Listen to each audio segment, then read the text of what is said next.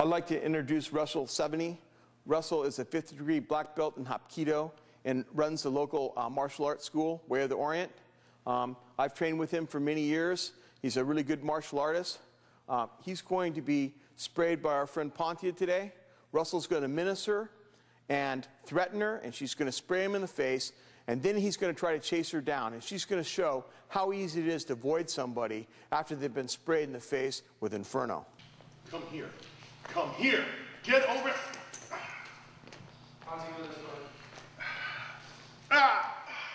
I'm done.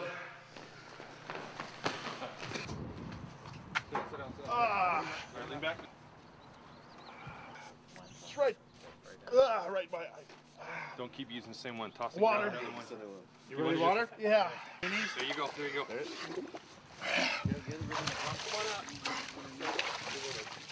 What we have here is You're talking.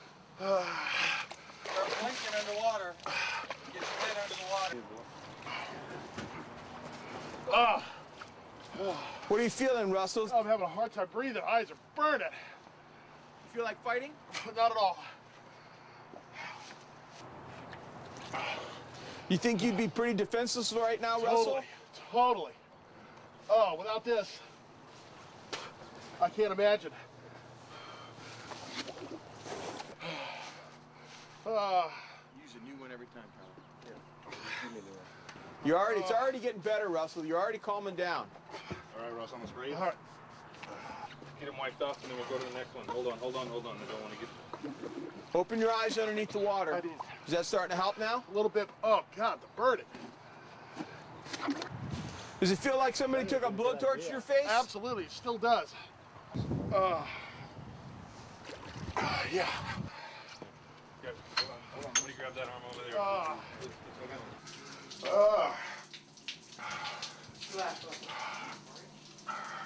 Are you having a hard time breathing right now? Uh-huh. Yeah, You feel it in your nose? Oh, totally.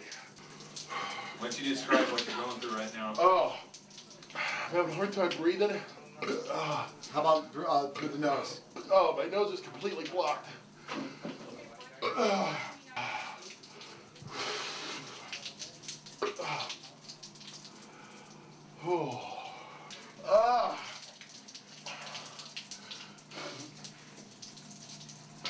Are you ready to get hit again? No, you. Eyes are a little better. My skin's on fire now. So how many cans are you going to put in your house? Nothing near my wife's reach. Russ, had you really had to do it, could you have fought? No. Okay. There's nowhere I could have fought. Well, it's been about 45 minutes again since Russell was sprayed with this pepper spray. And Russell, you did a good job.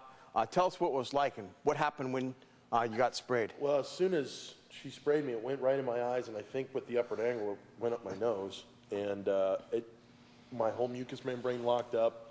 I had a hard time breathing. I was trying to find her, but I couldn't open my eyes to see. And it was, like Luke said earlier, like your face was getting hit by a blowtorch.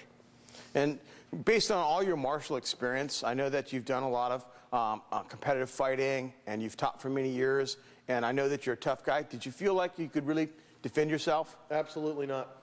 Absolutely not. And one of the things is I was cleaning and we were going through the washing process.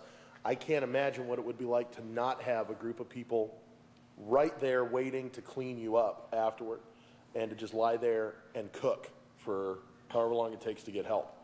As bad as that was, I wouldn't want to do it without having tubs of water and people there to clean you up and take care of you. So it's your recommendation this is a good remedy against a self-defense situation? Someone's going to attack you, you give them a blast of Inferno in the face and they're finished? Absolutely.